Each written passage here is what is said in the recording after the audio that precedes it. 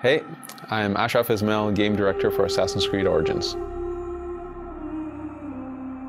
What would you say is the biggest change to combat in Assassin's Creed from Dylan?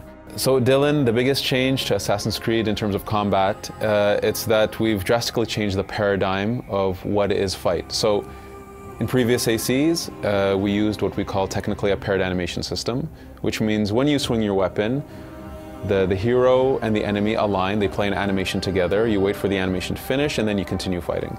The change we decided, the paradigm that we shifted, is we went to what we call a hitbox system, which means that anytime you swing your weapon, no matter the distance, no matter if there's no one around you, you're gonna swing. And that means all of a sudden that distance matters. The speed of your weapons matter. Your position in fight relative to other enemies also matter. Because now if you have a big spear and you're swinging it around, you can hit multiple enemies all at the same time. So all of a sudden, all of these parameters of a weapon really matter in the gameplay. So it's not just about the damage anymore, it's really speed, length, position in fight, the number of enemies you're fighting. That's the basis of it, and then from there, we really go deep on what weapons do the enemies have, how do they behave based on the weapon loadout they have. From heavy weapons to fast weapons to shields. All of this has a huge impact on fight and the way as a player you're meant to read the fight and react to it.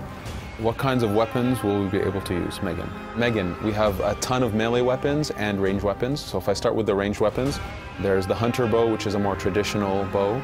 There's the warrior bow, which is, let's say, a shotgun bow. It shoots multiple arrows at the same time and you can focus the spread.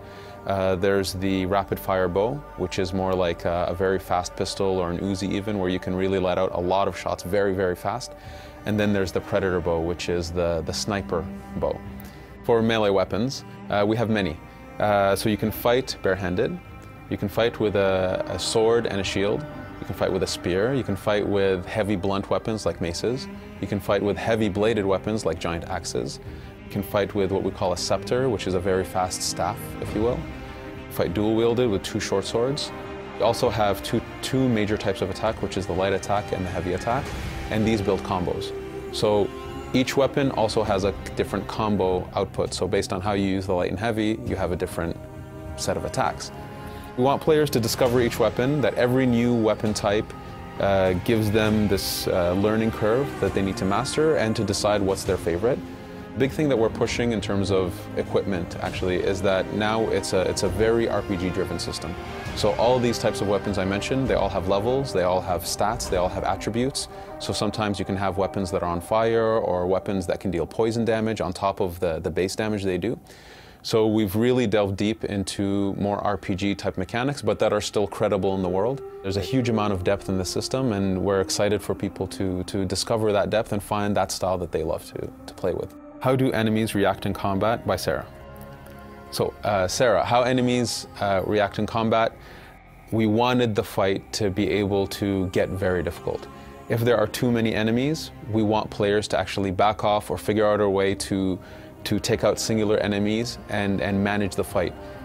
You cannot fight 8 guys in one shot and be efficient. There are ways for you to actually be able to manage them, but we wanted that if there's a lot of enemies around, you're going to get overwhelmed.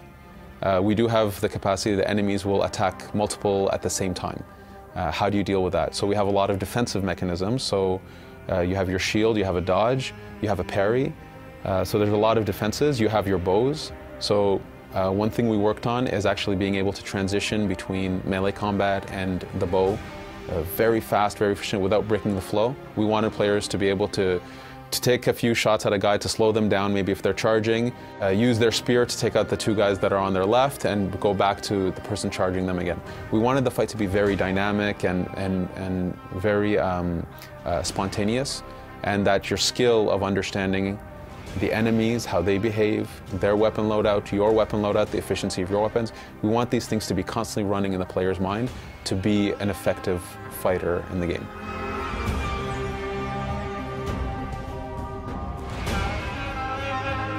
Assassin's Creed Origins. Available October 27th. Pre-order now and get a bonus mission.